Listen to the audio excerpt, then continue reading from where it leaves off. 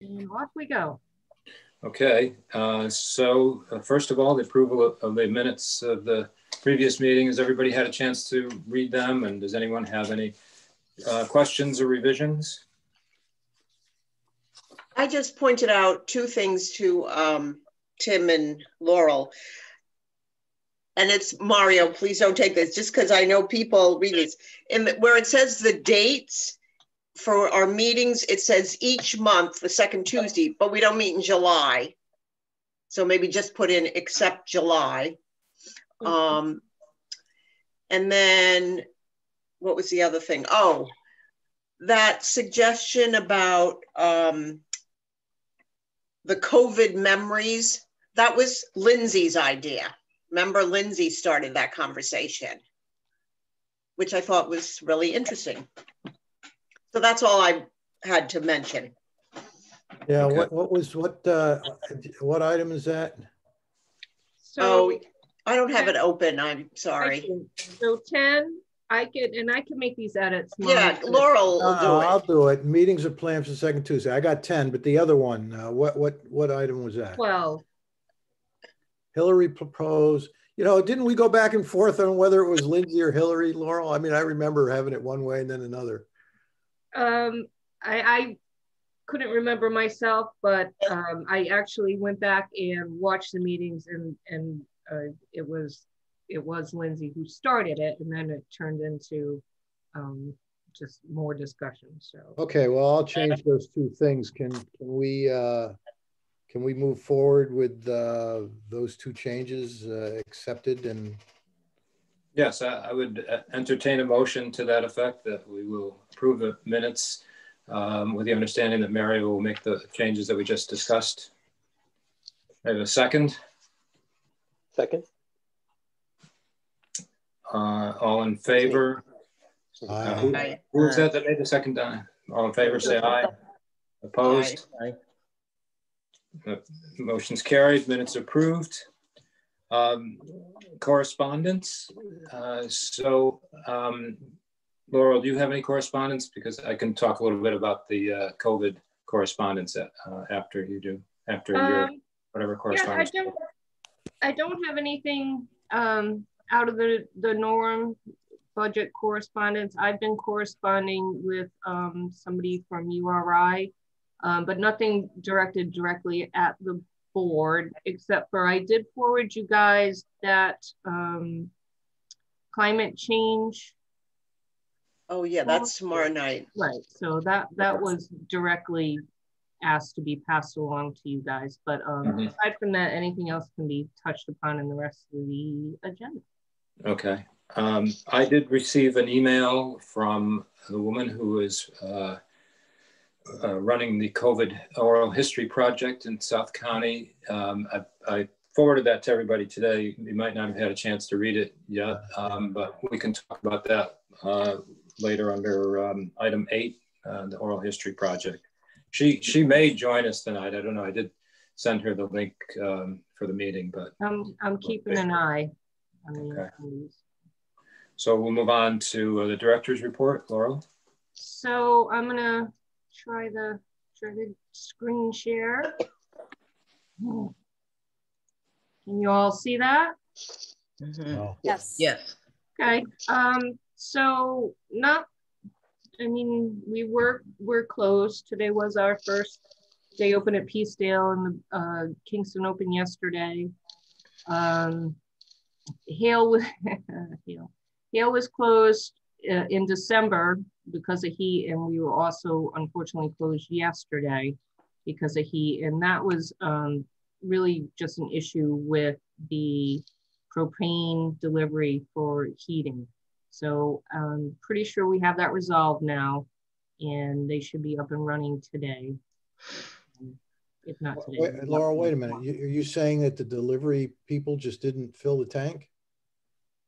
No. What happened was we had AmeriGas, and we were having issues getting delivery and talking to them and having service. So we switched from AmeriGas to Feral, And in that process, you know, there was just a little gap and some miscommunication on it if the tanks got topped off and all that. So All right. Yeah. it should be resolved now. It wasn't that, you know, they just didn't show up. There were just some issues with communication. And I think, again, this is a result too of a lot of stuff that's going on, that either people are swamped or they're not in the office or that kind of thing. Business. Working from home. Yes, exactly. Right. So Champlin, we're hoping, and I'm sure we'll get in our request for that HVAC system and the new condenser that we need to have AC at Peacedale. And happy to report we now have our own YouTube channel, and we could talk about that more when we get down to item number 10. And just our general meetings. We had some training on the telephone and our programs. And I didn't, because of budget in Champlin, I didn't really get a lot of time to focus on statistics, but I thought PM might, since we just opened, PM could speak a little to, you know, how busy our curbside was and also how it was today for opening. So PM, if you don't mind, I'll stop. No, not at all. Today we opened at Peacedale, and we, between the hours, well, when I left at 5 o'clock, we had almost 80 people in the building, which is pretty good. Nice combination of people going upstairs as well as the children's room. I think we had about 10 people in the children's room, or 9 people, you know, from 1 to 3 in 3 hours. That's pretty good. We had 10 people upstairs between the hours of 10 and 11. We had 12 people upstairs between the hours of 11 and 12. So that made 22 people in 2 hours when we first opened. We have a beautiful sign outside saying open. And wow. I don't know, it was a good day. So we had a lot of people, almost 80 when I left, like I said.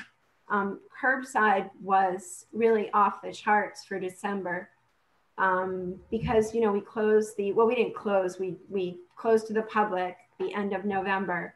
And the total for the end of November was 294 curbside pickups. December, we went up to 1368. So we increased so much when we closed. And then year to date thus far is 5457. So people, you know, they're using our services, what we can offer comfortably. The feedback today, you know, being open was very positive. People were happy, you know, happy to come in, happy to just, you know, come in, browse for a few minutes and leave. We had a couple of people ask how long they could stay. And the guideline is really try to limit it to 15 minutes. But it was all, I think staff is happy to have people back in the building as well. It's easier to help people when they're, you know, face to face like that. We still had curbside today. I have to say, I didn't look to see how many, but there are some people that are opting to not come in. And we had a lot of tax form questions today too, because we do get the federal tax forms in the building. So yeah, so it feels good. Felt a little normal. That's so great. Yeah. And I will welcome, Sophia has joined us. You guys could see. So welcome, Sophia. We're just running through the agenda and we're up to, thank you very much, Pam. I did notice, I will say this as a aside to you, you know, I check the cameras every once in a while to see, you know, cars and traffic. And each time I checked it, just this morning, there was somebody standing there talking, you know, they just want to talk. Sometimes they just want that, you know, at the greeter. So I'm looking at it, you can just see that people just need that interaction. So I think that alone is a service itself. So thank you. Okay, anything else on director's report, Laurel, or should we move on to Champlin request? Yes, please. Okay. So you mentioned it briefly, the request for the money on the air conditioning system. Can you give a little more information on where it stands, how much money we're looking for? So, sure, it is, and I could get the exact figure for you, Mario, but it's a little over $56,000, and that would be 3 different pieces.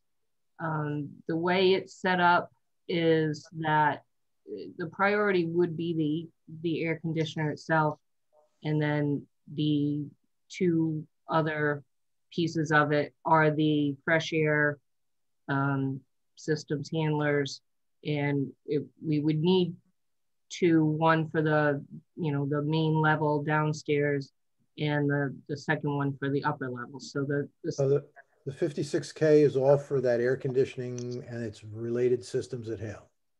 Correct. Okay. I'm sorry. I'll just say that. I won't get into any detail. Yeah. All right. This is at Peacedale. Sorry? This is at Peacedale. Oh, yeah, I meant to say Peacedale. Sorry. Correct. So like I said, the first piece is the actual condenser unit, and then the 2 other pieces are the air handlers for the main level and the upper level. So the priority would be the main level, where the public is, and the last priority would be the administrative offices. Sorry, Pam. Sorry, May. Like if they decide that, well, we'll do the AC and this, so be it. But at least it gives us a little wiggle room where, if they say we're only going to do a piece of it, they have the priority of it. Mm-hmm. So what's the due date for that application? Friday. Oh, Friday. Friday. It's almost done. I talked to the finance director yesterday, and he assured me he would get the figures in that they needed to provide, which is a kind of a bunch of figures for budgets and endowments, and they look at like how much money do you have, how much debt do you have as a town, and mm-hmm. I think that lends to need. Maybe that's not my wheelhouse, but so thank you for your help, Tim. And did you get the invitation I sent you to look at? I did. Good. And I have looked at it, and maybe I'll give you a call tomorrow. I had a couple of thoughts. Well, the 56,000 is that where did that estimate come from? Does the town bid that out, or did they just estimate it, or how does that work? No, we had a company come in, the company that has done and does a lot of the HVAC work for the town and mm-hmm. I'm sure other municipalities. So they came in and gave us a quote. Mm-hmm. There's actually, and you'll see that, I think it's part of that application. If you look down at where it breaks down the budget of it, mm-hmm. it's in there. They're roughly like $20,000 a piece. And speaking of Champlin, so can you give us a status update on the paintings? I noticed they were out working yesterday, I guess, or today. I saw them today. They're putting the storm windows back. They actually, the windows were painted shut. So they had to make sure those were all working and put the storm windows back. mm-hmm. Still, there's work to be done, and that will be done in the spring. And we do have a little bit of money left over from the grant. And then I got good news today that from our previous 2018 grant, we had a small surplus, and they like to see the money applied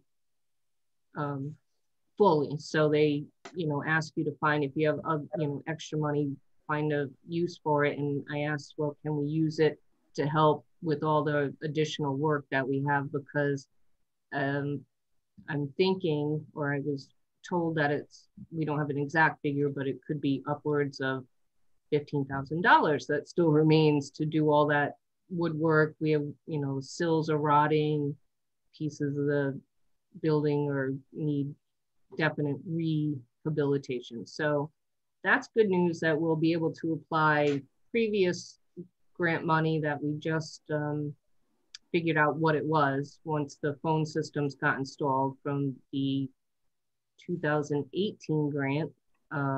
So that's where that additional money can be applied. So that's good news, but it won't be done till spring. I did ask today, I know for you guys that see it, when you walk in and you see that one big panel right to the right of the door, and I said to the facilities manager today, I said, it looks terrible. I don't care what you do something about it, you know, and not to mention the, you know, heat's getting right out that big old hole and everything. But so hopefully, I'm sure that will get done.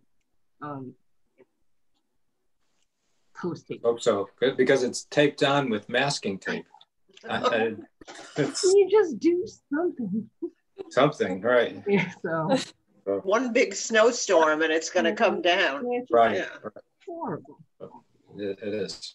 Well, that's good. So that I will stay on top of that. That will be done as soon as possible. But the rest of the stuff that you don't really see, where the sills are rotting out or a window frame needs to be rebuilt, that's going to be in the spring. Okay, good. Well, that kind of leads into the next item, which is board giving, because it is somewhat related, or it is related to the Champlin request. It sure is. And I can speak a little bit about this, Laurel, and then you can jump in. But like many philanthropic organizations that give money out in grants, the Champlin Foundation likes to know what kind of contributions the boards of directors or boards of trustees make as well. There is a question on the grant application form about the board giving policy. It says, do you have a stated policy that expects all board members to make a personal financial contribution, whether it is a defined amount or an amount that is meaningful to the member? And we do not have that, and I'm not advocating for that.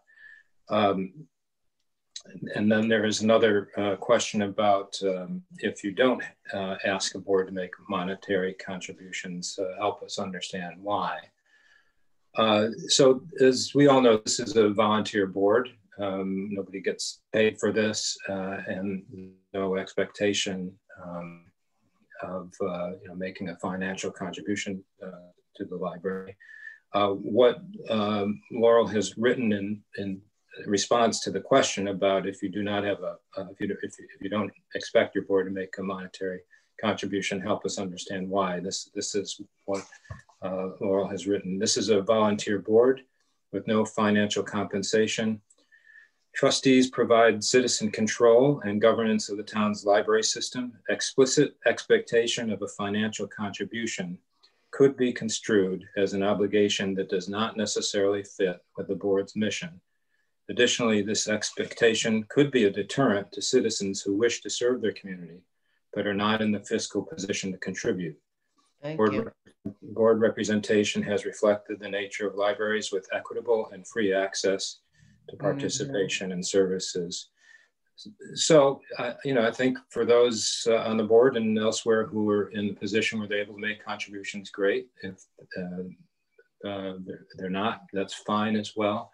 And I think this explanation that Laurel has given in the application form is fine and really covers all the bases. But. Hey, Tim, can you send me a copy of that paragraph so I can put it in the minutes? Yes.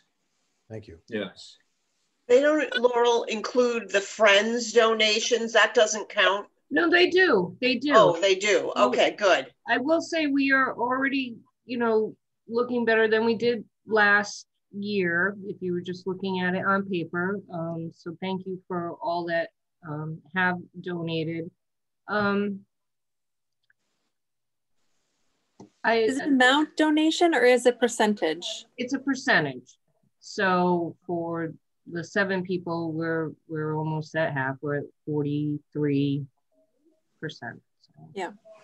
You know, I was going to ask, what kind of level of gift are we talking about here? They don't specify. They just want to know that everybody is. They don't say, they don't want names. They don't want anything like that. I mean, if I can share my screen again. That's why I was asking about the amount or the percentage of people, because in that case, it, you know, it could be a very small amount if everyone was able to do a little bit. I mean, whatever that would be, whatever. I don't know. So, I mean, they recognize that you guys are contributing. Beyond contributing time and talent to the organization, what percentage of the board made monetary contributions in the last fiscal year? Please note that percentage is in decimal form. So we're at 43. So Laurel, what is the mechanism to give a gift to the library? What do you do? You can write a check to the, you could give cash to the Friends of the Library. Or write a check to the Friends of the Library. That's it, just write a check to the Friends of the South Kingstown Library? South Kingstown, well, the Friends are set up, you can do it to the Friends of the Peacedale Library, the Friends of the Kingston Library, the Friends of the Hale Library. It doesn't matter. And then, you know, I wish they were all one body, but they're three bodies. So either of them would be appropriate to donate to. Well, you're glad they don't have three boards, Laurel. Well, that would be a nightmare. Well, they do. They all have their own governing body. Right, I understand. Yeah. And, so any one of those would be acceptable.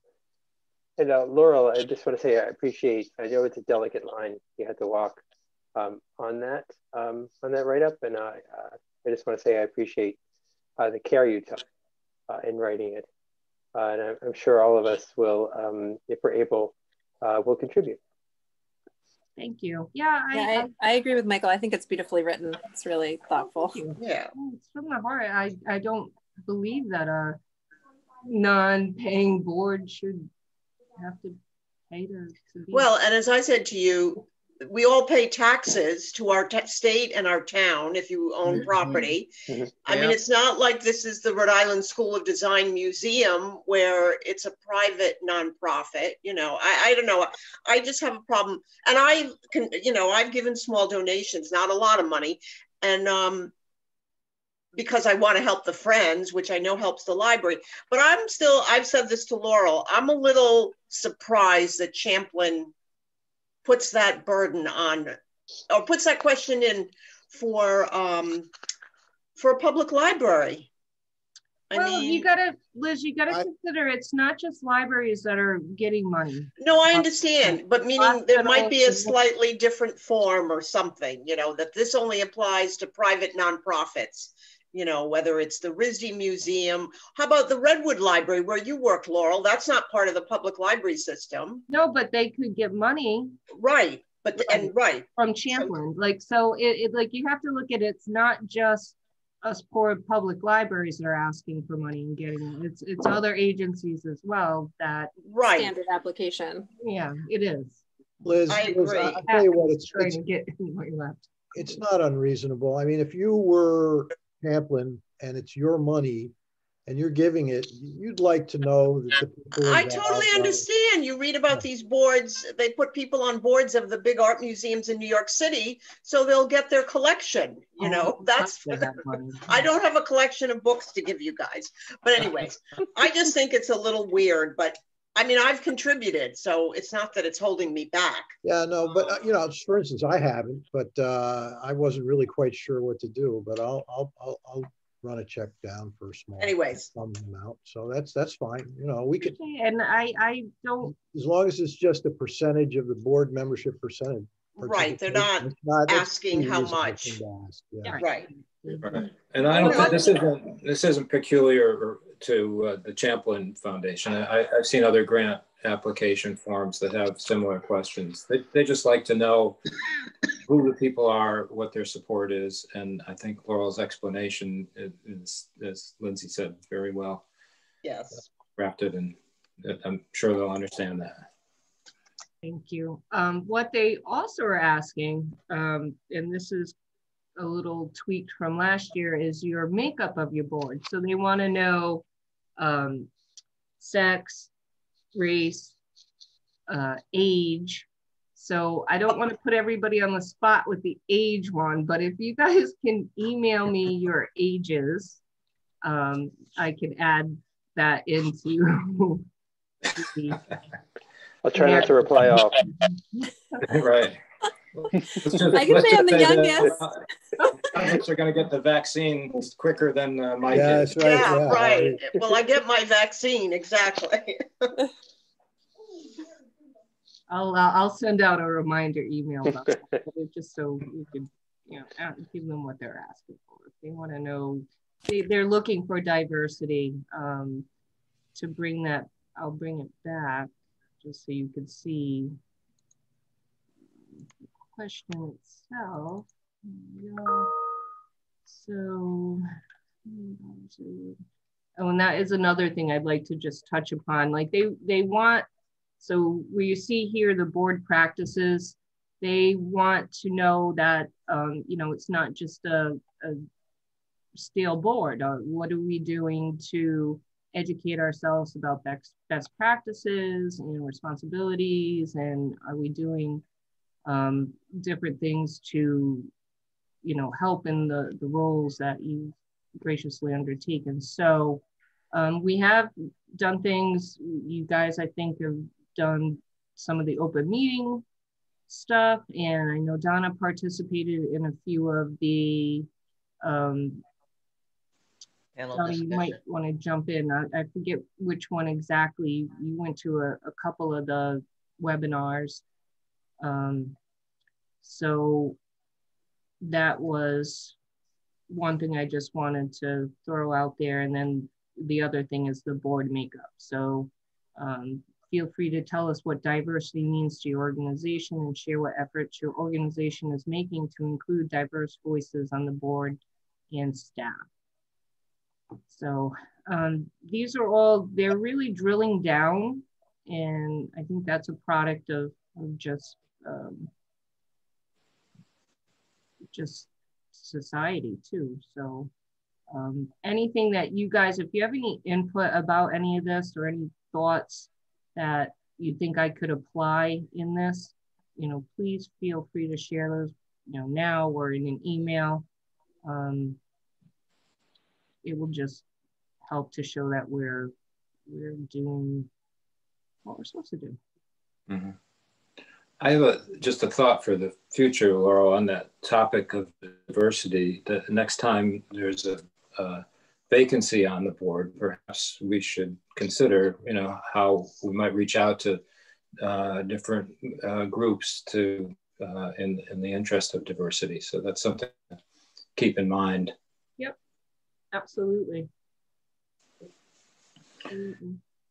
Okay. Anything else on board giving, or should we move to the next item, which is an update on services? We could, yeah, definitely move on. So as we mentioned earlier, all our branches are open now. We're, you know, still doing the limited capacity, still practicing our social distancing and hand washing and wiping stuff down.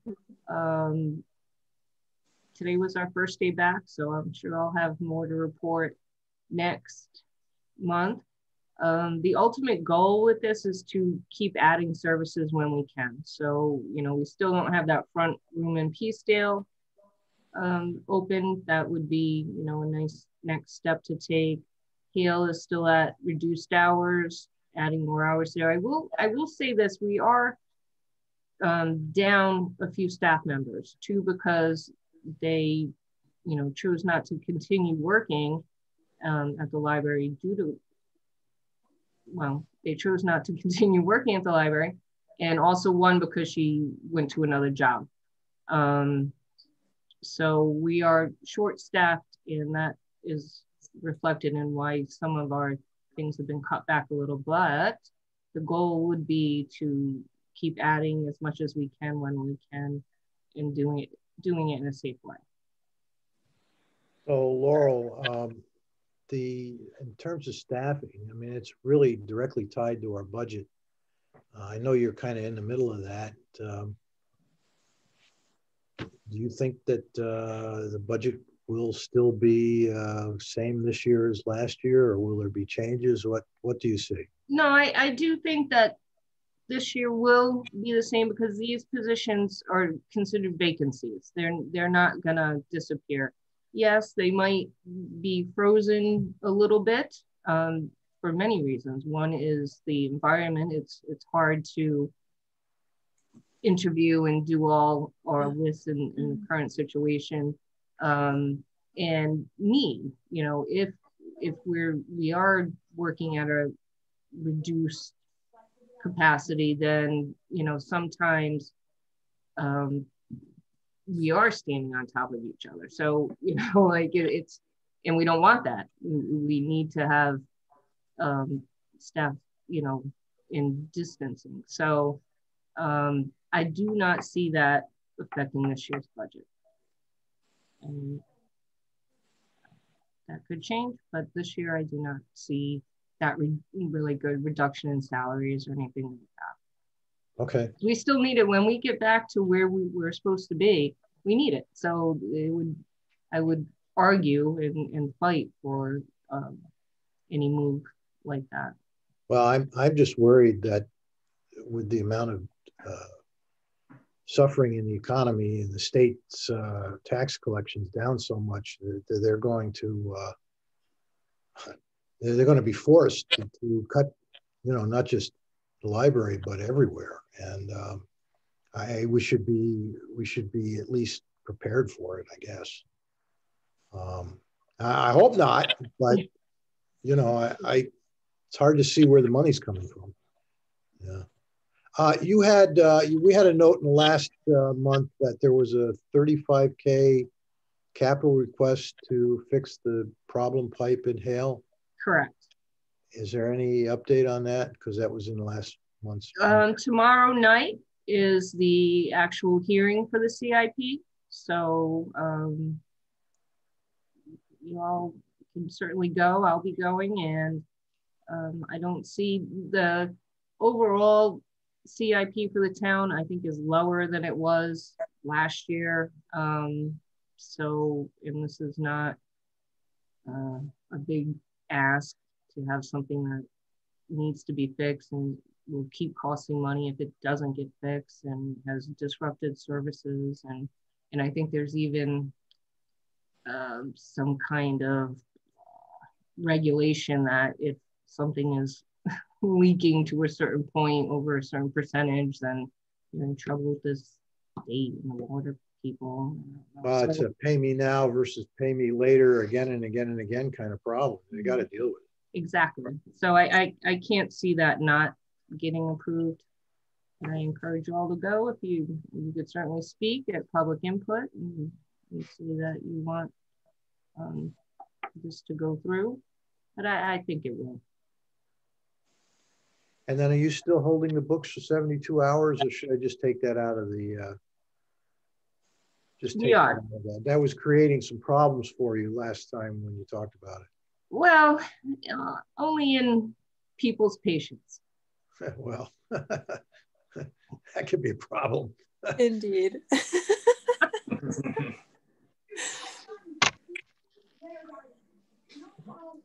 Okay, anything else on services, Laurel, or move on? Yeah, I don't think so. Okay, item 8, future oral history projects. Donna, would you like to give us an update on where your projects stand? Okay, I haven't done anything since what I did, you know, in December. There are several more sessions that I would like to have with different groups. And I haven't moved on that yet, but I would like to do that very much. I'm hearing about a COVID project, and I don't want to interfere with that or that to interfere with whatever I might be doing. Mm-hmm. But I haven't invited anybody or done anything about that, but I still have that. I could present that information. Mm-hmm. Well, I would like to, if I could jump in, Donna, so far within the 3 weeks that the panel discussion was posted on Facebook, has had 221 views. Wow. That is really, yeah, really. That's good. Great. And that's just on Facebook. You know, we'll get it on YouTube. I think we'll probably have it in the newsletter. Oh, good. February coming up to point to that. So yeah, well done. Okay. That's so great. And I would also on this topic add, I had a great conversation with a gentleman named Keith Brown from URI, and he is one of the professors of the media, Harrington School of Media. And I approached him about, you know, if they were doing some type of field study for their students and they could maybe help us out with, you know, one of these many projects. I was focusing on the Weaver. So, and he was interested. The problem therein lies is that he's dealing with much the same thing that we're dealing with, not knowing, you know, when students are going to be in person, not all the different moving pieces. But he, as we were talking about it, you know, like I said, was very interested. If we were able to tap them to help us do some filming, you know, the students would obviously you know, we'd set up a place, probably the old main reading room, social distancing. Students could probably be tested, you know, before they, you know, came and did this. And it just sounded like he's already kind of dealt with it a little at the beginning of all this. So I think that might be another option that we could use. What was his name again, Laurel? Pardon? Keith Brown. Keith Brown. You know, very, very nice gentleman and very interested, just not sure on timing. You know, he's like, well, do you have a deadline? And I'm like, no, we don't have a deadline. We just, you know, we're trying to find different avenues that we could do to create this type of content. I'm the first to say I'm not an expert at it, so why not talk to people that are trying to, you know, be experts or are experts at it. So we're going to follow back up in February. Okay, and I did have several other panels in mind, and I was considering working on those, you know, during the spring, but I knew some other things were happening, so. Sounds good. And that might be a possibility too. Mm-hmm. Okay, thank you, Donna. So on the same topic, at our last meeting, it came up, there was some discussion about the COVID epidemic and what it means to people, and whether anyone who was kind of trying to gather for posterity artifacts or discussions about COVID and people's experience with it here in South County. And at that meeting, I mentioned that I had seen a poster at Belmont's, where I go just about every day. I looked for it. I found it too, Tim. And I did reach out to the woman who is running a COVID oral history project in South County. I invited her to the meeting tonight. She is here. And if the other board members approve, perhaps Sophia Richter, if I'm pronouncing her name correctly, could give us a brief description of her project. And I did forward an email to everyone, her email describing it. But since we have her here, is that possible to have her in, Laurel? Yeah, she is here. Can you hear us, Sophia? I'm going to ask you to unmute. Hi, can you hear me? Yes. Yeah. Hi. Let me try to get my camera. Hi. Welcome. There you are. Hi, my name is Sophia. Thank you for welcoming me. I've just been kind of sitting, listening to your meeting, not creepy or anything. But I'll be really brief because I know Tim had mentioned that this wasn't really in your agenda, and so I'm not going to take up much of your time. but I was really excited when Tim reached out. You're actually the first person to reach out to me from that poster in Belmont. So I was very excited. So this project, it's again, yeah, it's something that I started running on my own, but I've been slowly working with other people in the community. And the goal is to really build partnerships with anyone who wants to be involved. My own background is not in oral history per se. I just graduated college a few years ago. I grew up in South Kingstown, but I'm really interested in the way that creating a local oral history project can be really empowering to the community itself, as a way of people taking ownership of their own histories, and trying to be inclusive as possible for all the different kinds of stories that exist in South County. I think this is really prescient with the movement of Black Lives, trying to promote anti-racism in every avenue of our society. So one aspect of this project has been to try to rethink the different kinds of outreach that a project like this would undergo. Historically, oral histories have been exclusive, have used stories against people, kind of, there's just a history of violation and a history of kind of appropriating stories. So I've been really interested in a local oral history that is built by the people whose stories that make up that history.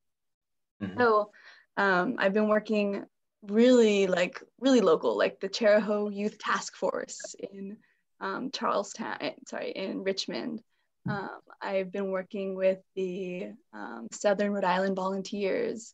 I'm hoping to work with a lot of different organizations. I think the library would be really great because of the kinds of outreach that you do have and the trust that you have in your community. But the way it just works is that I've, through these organizations, connected with individuals, and we do an hour-long interview, and it's recorded. And then through a partnership with the Rhode Island Historical Society and the Providence Public Libraries, these recordings are going to be submitted to what they've created, which is called an RI, the Rhode Island COVID Archive. And this is a digital archive it is currently accessible, and it started back in March.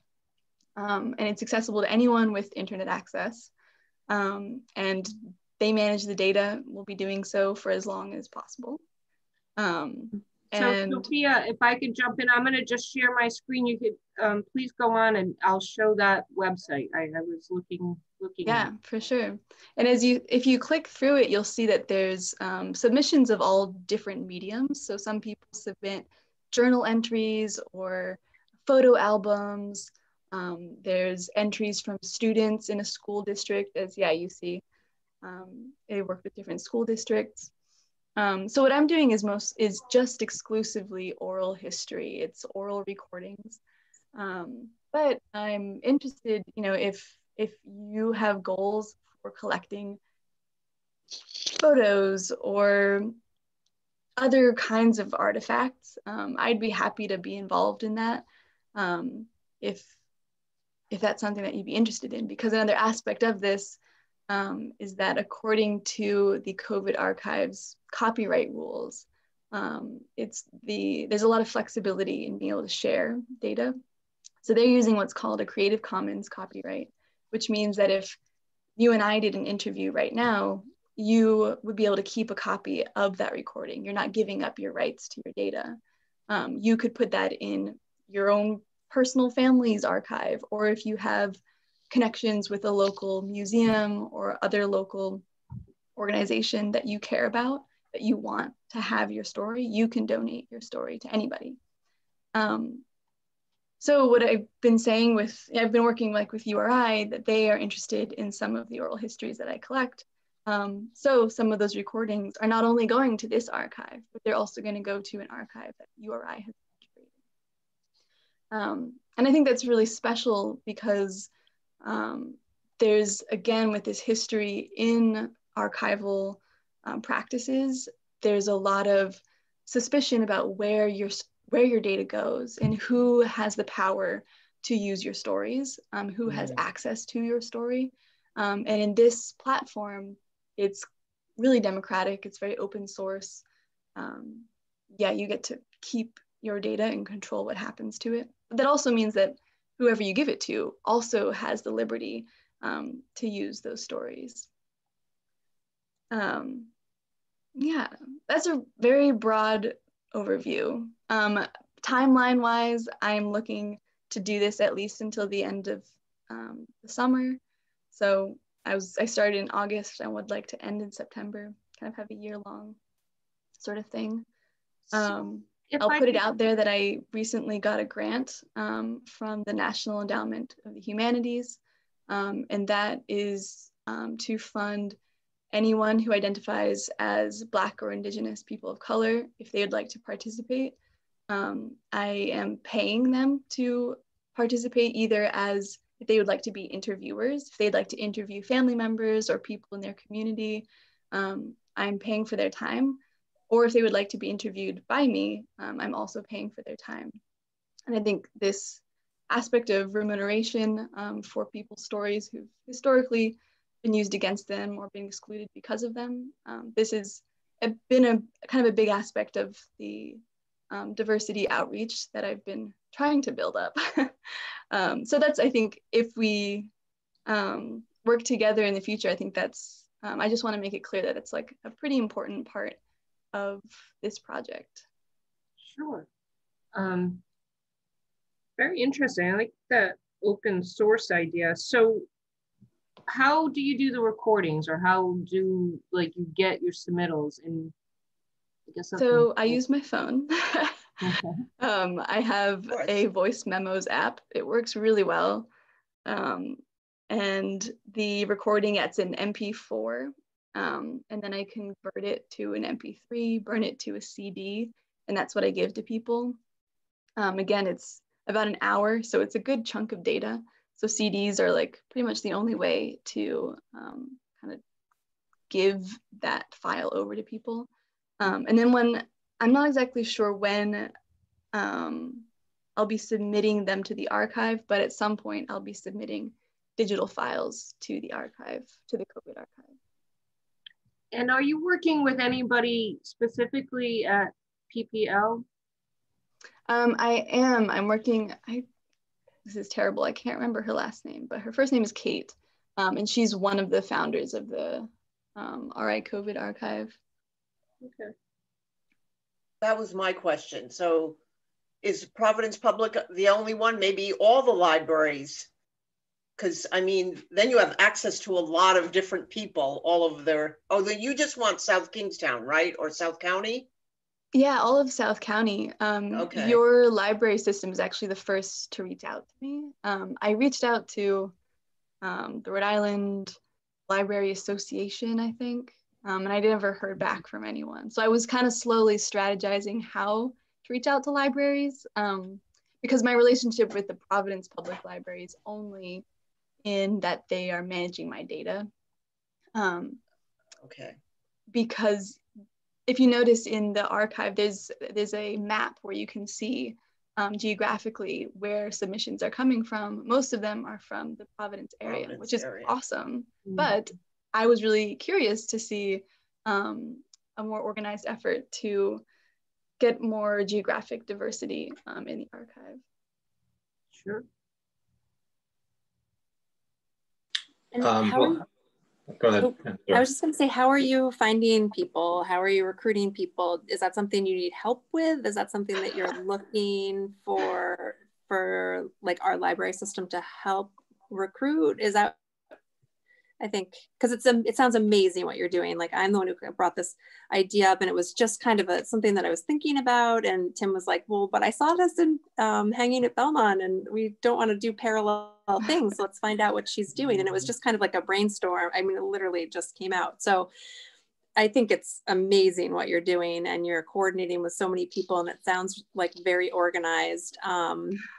but so, I mean, I guess what I'm asking is like, what do you need? Like, if we were to like get on and help or whatever, just what, I don't know, how could we help? I think it's something that, yes, I absolutely need help finding people.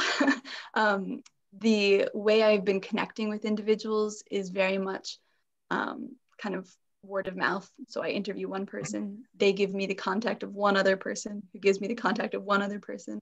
Yeah. And there's beauty in that. I think there's also danger in that. I've been noticing that I've kind of inhabited very specific bubbles, mostly elderly white women who are beautiful.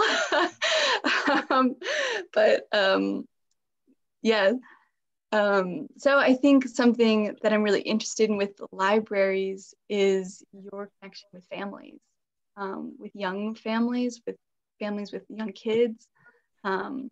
I have just started building a relationship with a middle school in Davisville, but that's like the only connection I have to young people and young families. So finding ways to spread the word, I think is the most important thing. And that's what I've, really been leaning on organizations who have built trust in their communities to help me with. I'm also open to any other ideas. That's kind of the only one that I've really examined. But, when the weather gets nicer, it'd be great to have, locations out in public I've imagined setting up a table where people can come and do short interviews, something that's a lot more low key that maybe could include, a whole young family who's just come out of the library and they do a small interview. Of course, with COVID, that's complicated, and with cold weather, that's not possible. So that's like another idea of a more creative way of using the libraries. And I'm totally open to, if you have specific questions that you want to explore, specific mediums, if oral history isn't your thing, but you'd love, to do, I don't know, collecting art or something, I don't know. I'm also totally open to exploring other opportunities because the COVID archive accepts any kind of mediums. So I think whatever you want to collect, that could be contributed to the COVID archive and become really valuable to the whole state. So.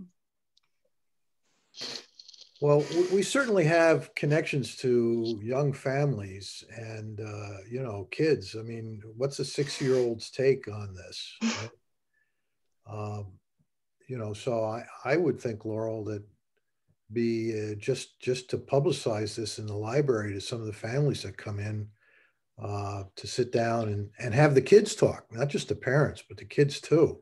My father was 9 years old in 1920 and 8 in 1919, and he's passed 20 years, but he never spoke about his experience in the Spanish flu epidemic. And mine either. Same thing, Mario. My father was alive during that. He never told me anything about it. Never told me anything about it. It just didn't. Nothing. So, it's a sort of a hole. And, 100 years from now, we're going to have another one of these. Hopefully it is at least 100 years. But I think the library should offer that to Sophia. Sophia, how do you spell your last name, by the way? It's Richter. Richter. Okay. He's taking minutes. He's not creepy, right? Okay. Are you looking for a certain number of histories, or are you cap off at a certain point? Are you editing them as you go? Or are you just doing straight up the 1 hour interview is what you submit? Yeah, it's something I don't have an official answer. What I've done so far is no editing, but I leave it as an option for every participant if they're uncomfortable with something that was said before they sign their release forms. We can talk about editing. It hasn't come up before. So their release forms, even though the content remains the interviewee, there's still release forms that allow it to go to the posted site at PPL and Historical Society.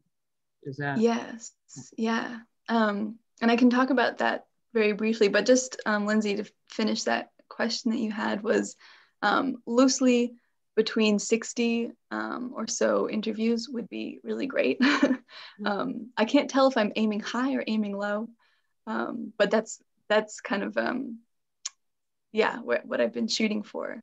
I have 11 right now, so. How about the high schools? Have you approached any of the, like South Kingstown High School? Did you go to South Kingstown High School, Sophia? I did go to South Kingstown. There's a good connection. Yeah, yeah, it's something I've started having conversations with people about. Yeah. But older I was teenagers, just focused. Yeah, I think is a good idea. Yeah. Yeah, definitely. Yep. Yeah, I think, connecting with specific teachers has kind of been my approach so far. But I haven't been successful yet. But yeah, Laurel, there's 2 different kind of legal forms that are involved in this. One is a consent form, and that is consenting to being recorded. It lays out kind of the framework for the project, the expectations for the participant, and yeah, little things about like HIPAA guidelines, like things not to say. And that is done at the beginning of an interview, and at the end there's a release form, which is basically just consent that your recording is going to be sent to an archive. And then that is the point when you can determine how you want to be identified, whether you want any restrictions on your data, how you're feeling about, wanting things edited, that sort of thing. Well, I think to start, the least we can do is, if you have extra copies of your poster, we could certainly post those in our libraries. And then I'd be interested in hearing what other board members say about how much more the library might want to do or should do, or should we consider putting together an ad hoc subcommittee of the board of people that might be interested in working on this further? What's the thought? I would think that Sophia is doing it, so why not just give her access and let her? We don't need to get in the middle of this. Just let her do it. Mm-hmm. We could certainly, yeah. Please send me, whatever you have promotional materials, and we could push it out that way. Maybe the board should do interviews, and not only can it go to the archive, but then we could put it on our own YouTube. I think sometimes you gotta start at home, and then it branches out a little. So, and it will give us a feel for what it actually entails. And so I definitely think it's a start. I think it is in tune with, what Lindsay and then Hillary had started talking about, where, as stewards and record keepers of stuff, a lot of stuff, used to be print, now it's digital, now, it's ever evolving. And this is something that it should be documented. It's just, this is all new, I'll be totally full disclosure, new to me, how we do it right. So if somebody else is taking the lead, I think we should just kind of try it out ourselves, and see what it's about. Well, and Sophia's got the format. We don't want to invent the wheel. You've got the consent and all that kind of stuff. Right. Maybe you could send us, Sophia, like, do you have a list of questions you go through? I mean, could we see, or I guess I could just go on the website and watch some of your interviews. Yep. That'll what I'll do. I'll go on that website. Well, so I don't have any of the interviews posted right now. Oh, yours aren't, but other right. people's are. Right. And yeah, I think I haven't actually looked at what other recordings are in the archive right now. No, I think that's a good point, though. Before we would give you access to people in our library, we'd like to see what your work has been up to date. You know, or a list of the questions. Yeah. Yeah, well, I'd like I can definitely send you a list interviews. of questions. I'd like to see some actual interviews. Yeah, some examples, all of it. Yeah, I think that's a good start. All new to us, but something that we're interested in doing. You know, overall, as a larger mission of just you know, being being a repository for information, however it is. Awesome. Okay, so from this, Sophie, you'll send to Tim or the whole board some questions or however your framework, like, I'm trying to figure out what the best way to,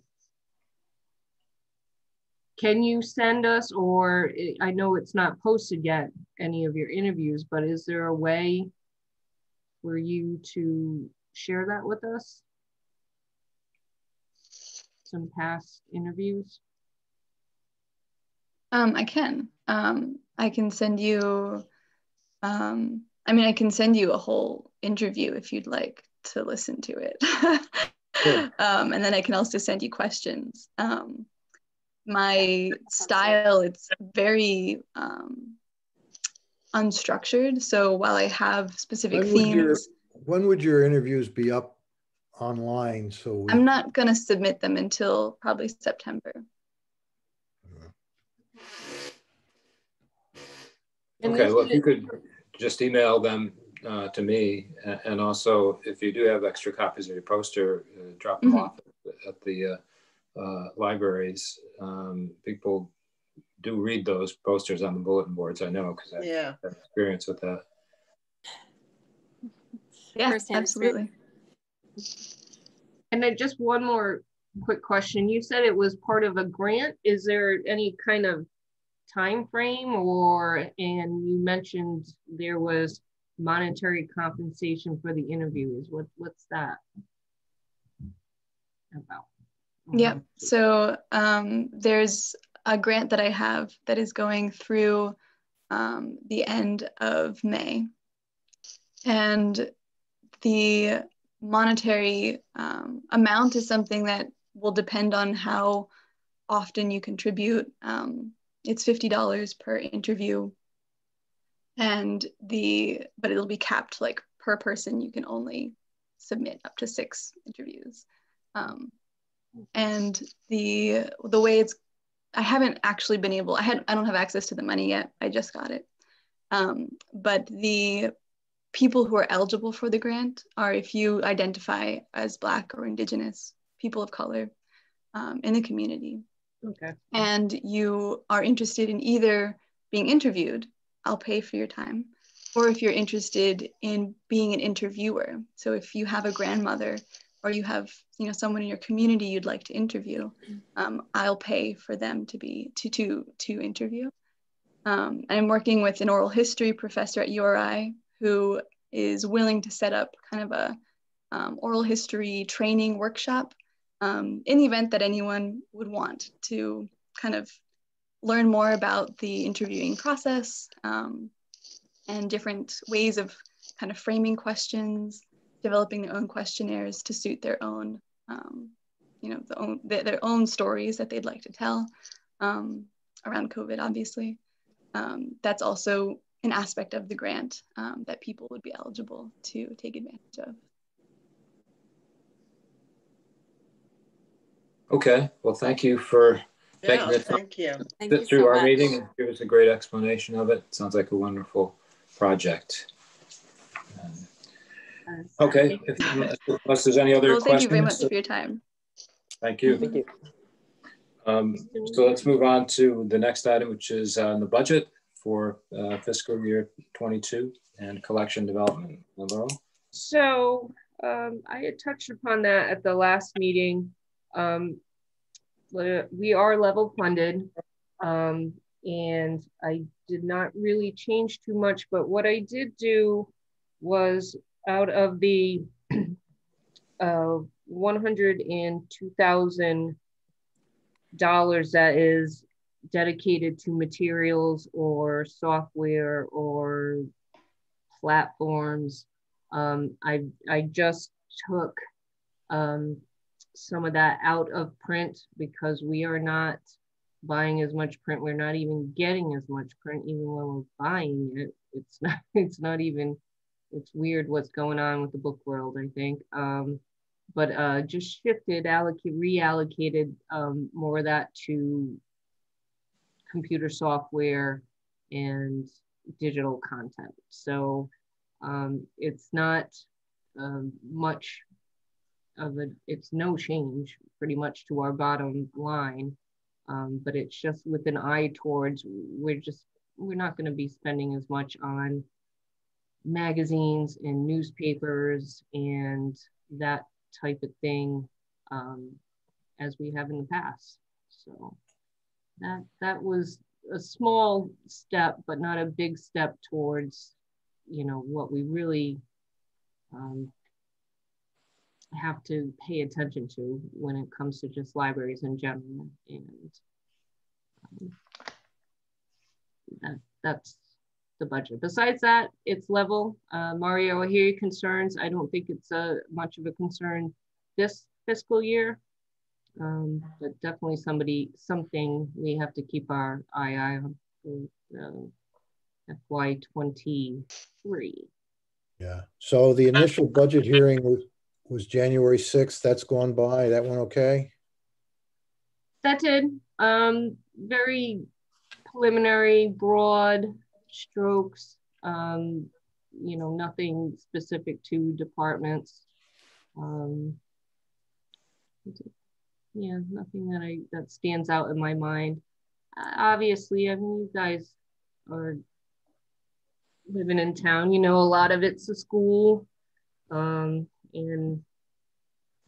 we're just a small piece in that whole thing. So I show the next important date is the 25th. Is that right, or is it?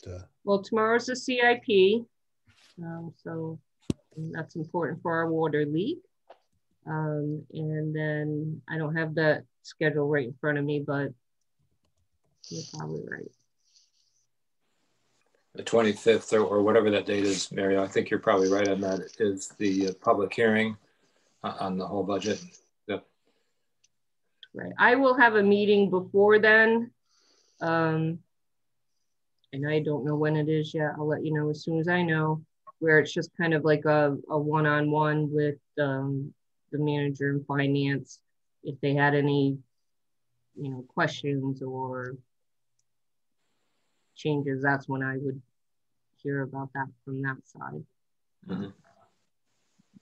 So I will let you know and report back. But it's pretty standard. I'm good at arguing our case. Okay. Okay. And content on live platforms, item number 10. Okay. So we do have our own YouTube. Woo! I'm gonna share my screen one more time for the evening. Woo, woo. And this is cool. And I mean, this is all kind of transpiring this week. So there we all are. Well, mostly me. Oh God, we're going to be on YouTube. Famous. But yeah, a lot of me. So all our meetings are there that we had recorded since. I encourage all of you, this is just, if you Google YouTube and then search YouTube, just search South Kingston Public Library and subscribe, because the more people we have subscribed, the more kind of whistles and bells we'll get as far as how we can rearrange stuff and you know, who you know might get attracted to it. So I encourage you all to Google YouTube and then search YouTube South Kingston Public Library and subscribe. YouTube, Okay. right? That's good. We can watch the progress of Mike's beard from. You noticed. I know it's much shorter there. That's so true. Yeah, it's gotten longer. So that's exciting because, and I'm going to put up the panelist video maybe tomorrow, but probably by week's end.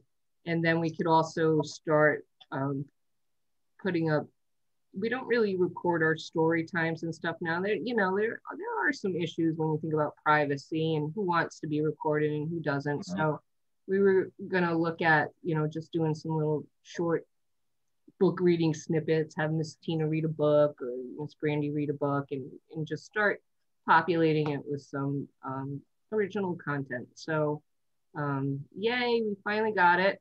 And I think it's going to be a good tool. It helps make it easier to actually... Any children's authors in Rhode Island that we could get to do a reading of their book or something we could post? Oh. Yeah. I don't know. Just an idea.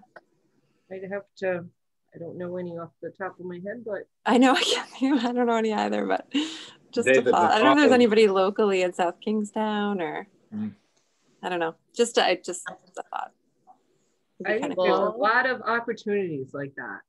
Yeah. Laurel? Yeah. Oh, thank you for also putting it on YouTube so that will be much more accessible. And is it possible, I know that Jessica's done the bibliography. Is it possible to add a link to that as part of the bibliography of the other works on the history of slavery in the area?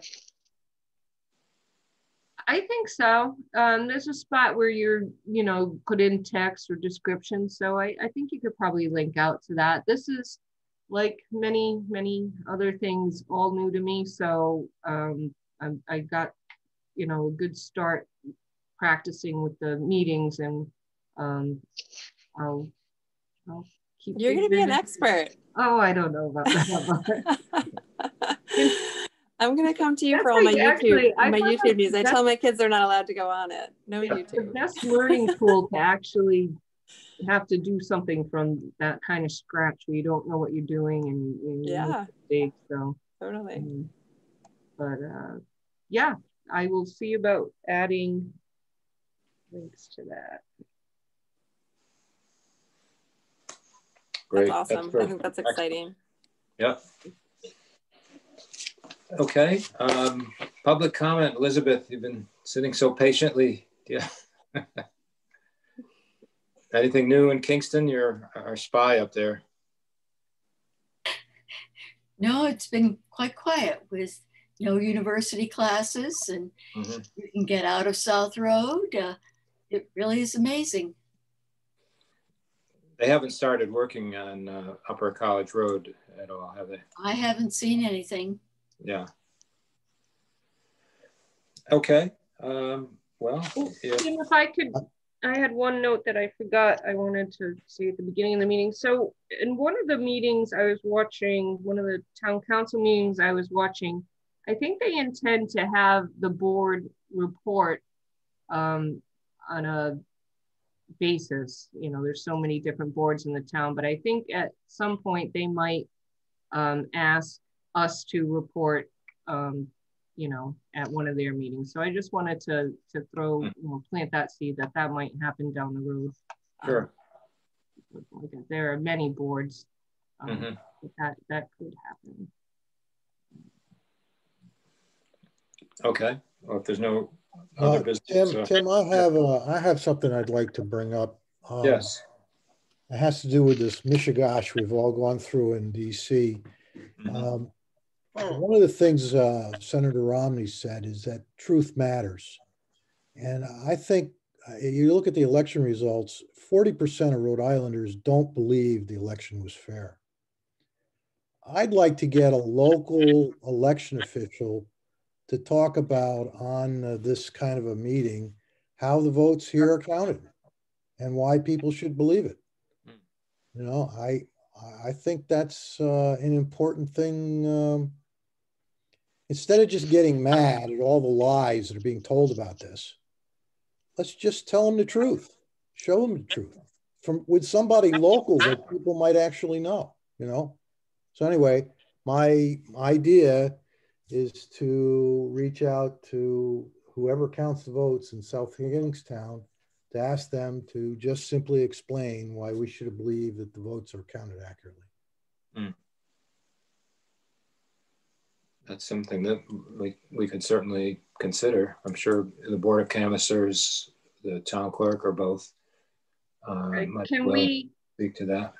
Can we add this to our agenda for next month? And I could do a little legwork and you know, kind of see who could do that or how best to do that. That would be great, because I don't want to just be mad. I want to actually make it better, you know. We do have an expert right here in the meeting. Elizabeth has done how many elections, Elizabeth? You're muted. She's muted. Elizabeth has been a long time election volunteer. Oh, I've been a poll worker for many years. Poll worker, many years. Mm-hmm. Well, that would be, you know, I'm just looking for here's how it honestly works, you know. And I will say that the people who work at the polls, the people in the town council, town offices, they are all wonderful. And right with it, can't say enough good things. All right, take the job very seriously. I have and it's a very important job. So I have a question though, is the Board of Canvassers, is that somebody that, like, would we have commissions and boards in place for the town? And I'm just wondering if there's another body that could address this, if that might be better suited for that. You know what I mean? The Board of Canvassers, that type of thing. And I don't know, and I'll certainly do my legwork. You mean for them to host it instead of us? Right, or for if there's questions, if there's like explanation, there's other bodies in place perhaps that should address it. Isn't that the Secretary of State? Isn't that what Nellie Gorbea? I know that she was all involved with the absentee ballots. That was a big issue. The town has its own board of, I want to say Board of Canvassing or Board of Yes, Board of Canvassers. Right. I'm not sure what their purview is, but I'm just thinking out loud because. I mean, it seems to me Mario's just thinking we have a good venue and a good community to provide the service of communication, is what I'm hearing from Mario. I don't know if you feel like it's too much of a, I don't know if anybody feels like it's too much of a political issue. I do not, but I don't know if that's where you're going with it, Laurel. If you feel like you're like, ooh, is this something that the library wants to touch on or not? But also, I mean, the way I don't want to step on anybody's toes. If there's already a body in place that talks about these issues, handles these issues, that's probably the forum that it should come out at. Not to say that we can't spread the information. I'm not, I don't know. It's just new idea. I gotta roll it around in my head. Totally. Well, we have our next election coming up on March 2nd. That's right. Right. Yeah. The town clerk is really probably the person to start with, because and I have a great relationship with her, so I'll certainly talk to her. But just so I'm clear, you're looking for the actual process. Like what do you do to count these votes? I'm looking for, why should I believe that the process is honest and accurate? Tell me why. And be willing to answer some questions about it from people in the meeting, you know. And also somebody local, not somebody from Providence, you know, somebody local. Hey, I live here, you know. Yeah, like this is what happened here. This is what we did. This is, yeah. Yep, not what happened in Michigan or whatever. That here in South County, here's what we do, and here's why it's trustworthy. Okay. Well, that's a good point, Mario, because it's like I took my ballot, I put it in the machine, and I saw the thing click.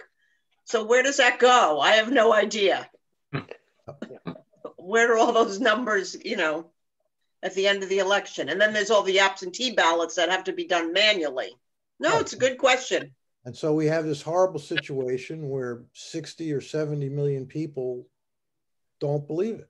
Right. I mean, I can't understand it, okay? But the only way to convince people that it's accurate is to show them, to tell them, and to stay after it.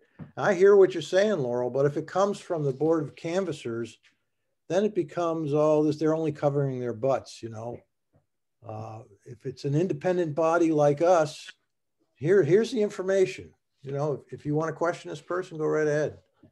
I think it might have more impact. But that's an idea. That's my idea. And Laurel, just an idea that I have, it's kind of built around that idea that Mario has, which is the larger issue of like civic education. Yeah. And if you could place it in that context, I think it could be made to appear less political. That's a really good idea. Especially with respect to things like local government. I've led my son's Boy Scout troop on their on the community badge, and you know I learned lots and lots of things about the government in the town of South Kingstown that I would have never otherwise have learned. And there should be somebody out there who's willing to offer some sort of seminar on that as well. Yeah, it was one of the things that people point to with the current crisis we're in is that the failure of local media. Now we're fortunate that we don't have that significant of a problem in South Kingstown, but there are fewer and fewer reporters at the papers in South Kingstown and Narragansett. So there are issues that aren't getting covered. And one of them is the most basic. You could make it more than just about the election. You could make it about how local government runs. Yeah. It's a really good idea. So would you see this as a program, and then we're running into the whole platform, how are we going to present it? Are you looking to see this, you know, open to the public, or through a panel like we do with the panelists, where it's recorded and then we put it out there for the public? I'm just trying not to, I gotta be honest. I am trying not to make more work for my colleagues right now. Oh yeah, sure. We are very. Yeah, I think that some of it should be just the obligation of the town of South Kingstown itself. Yeah, and they're looking to do that. They are looking to do PSAs. They're looking to be more streamlined in the way they're delivering information in their website and other things, which is where I say I don't want to now all of a sudden, you know, come do it for us when they're trying to, you know, do it for themselves. I have to think of, we'll certainly put it on the agenda. I will do some homework on it, but I want you to keep in mind that